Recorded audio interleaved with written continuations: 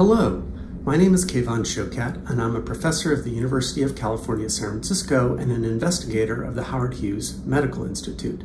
I'm going to tell you about a breakthrough we've made in the treatment of lung cancer.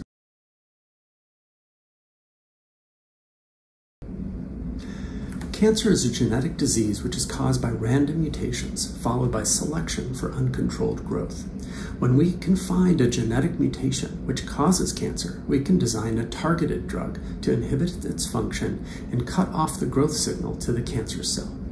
The promise of targeted drugs is that they are more effective than traditional chemotherapy and less toxic, allowing patients to live longer, healthier lives. The most frequently occurring single mutation in cancer is to a gene called KRAS. This mutation was first discovered in 1983 and set off a huge race to discover a drug to block its pro-cancer function. The race was a huge disappointment because after 30 years of efforts by pharmaceutical companies, biotech companies, and university laboratories, no one had even crossed the starting line.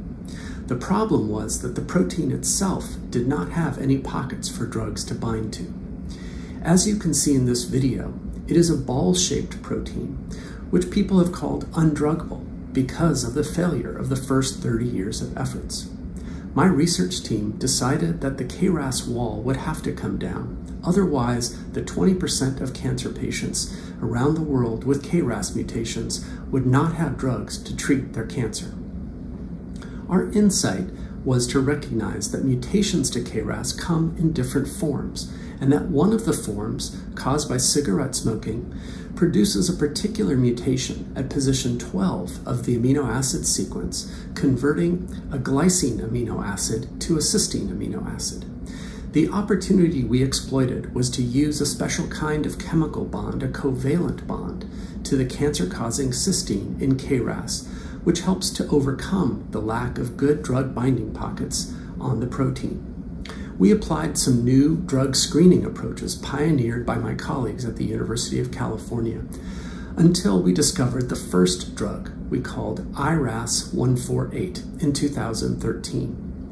This drug got us past the starting line because it revealed a previously invisible pocket and provided a path forward for drug optimization. This culminated earlier this year in the approval of a drug to treat lung cancer patients with KRAS G12C mutant tumors. There is much work to be done to find better and better drugs to help KRAS mutant patients.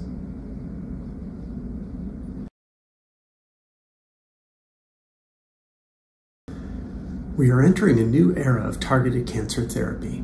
Now it is not a matter of if we can treat KRAS mutants, but when these drugs will enter clinical trials. We hope to see many new breakthroughs for patients with KRAS mutant tumors, such as pancreatic cancer, in the next 1 or 2 years.